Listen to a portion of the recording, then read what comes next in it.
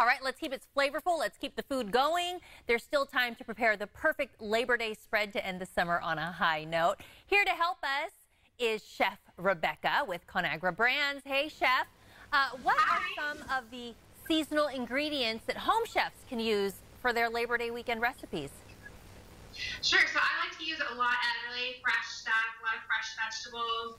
I like to utilize my grill a lot. I'm really trying to hang on to summer. I'm in Chicago. It's very cold. I want it to last as long as possible. So I have a couple of fun recipes here today that do involve using your grill.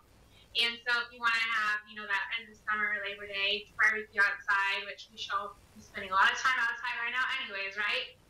So this first one here is I've just taken a bunch of vegetables, some summer squash and some bell peppers, and I've cut them and thrown them on the grill and tossed them with some vegetable pasta.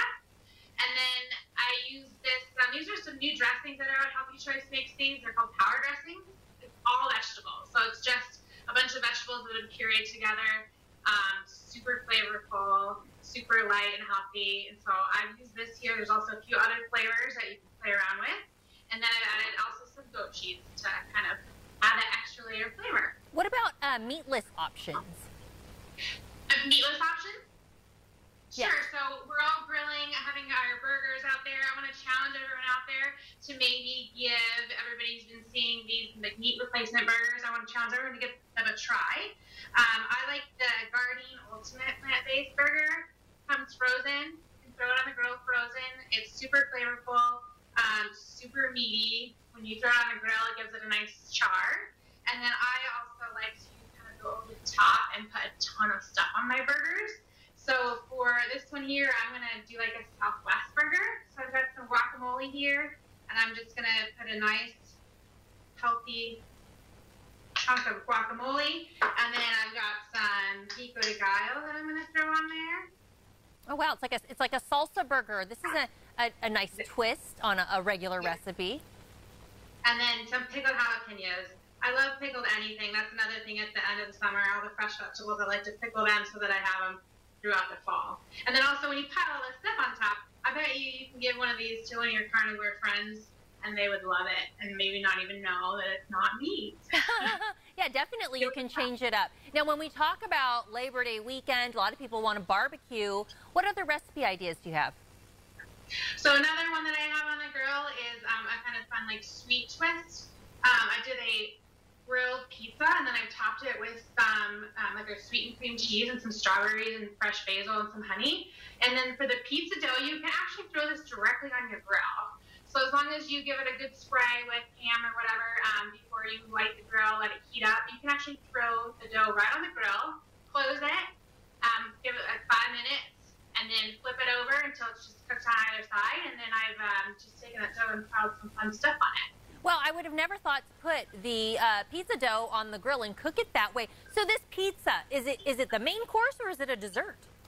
I like to have this as a dessert. So if I'm doing pizza for a bunch of guests, I will have pizza be the main meal, and then I will have this as a dessert. Or you can even have it as an appetizer. It's not super sweet, so if you're having people over and you want to have something for them to snack on in the beginning, this is great because it doesn't have to be, it doesn't have to be cold or hot. You can keep it room temperature.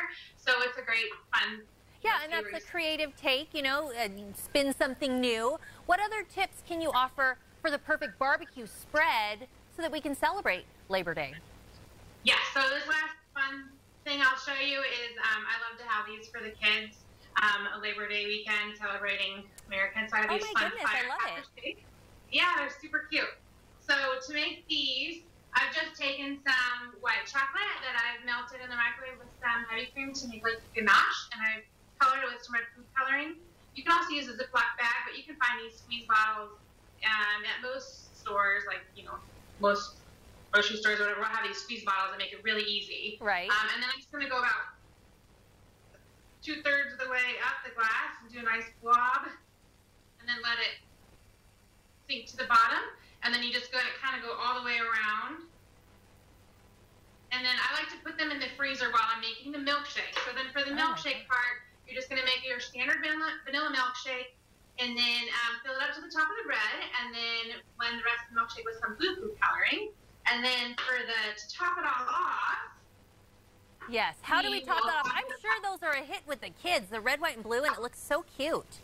Yes, I love them. They're super For festive. adults, a hit with the adults as well. Oh yeah, I love milkshake. It might be my favorite dessert. So we top it off some Ready Whip, and then the really fun part is I have the popping candies. I've got some blue and red popping candies to put on top of the whipped cream, kind of for that fun surprise when they take a big mouthful of whipped cream and their mouth starts firecrackering. I love it. Just made it her about that. That is great. I think we're all set for the perfect little spread on Labor Day. Chef Rebecca, thank you so much for bringing those to us. If any or all of these recipes seem like they'd be a delicious option for your Labor Day festivities, you can head to ReadySetEat.com.